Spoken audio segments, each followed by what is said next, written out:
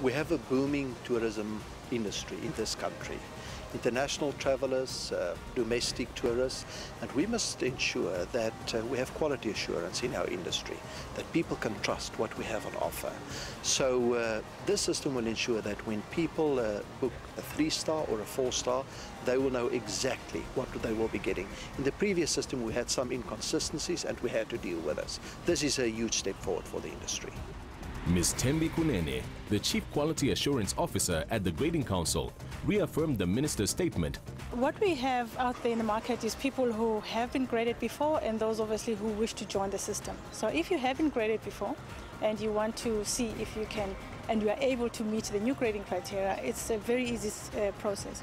You go online, we have an online application form which you fill in with all your details, and also where you get to agree to all the conditions I mentioned earlier, i.e.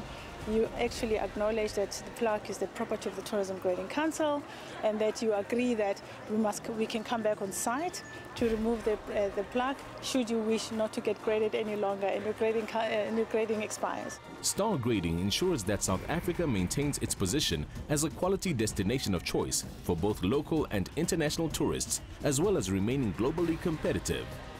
Grading Council is grateful to all its stakeholders, especially the graded establishments who have embraced the new grading criteria and minimum requirements of entry.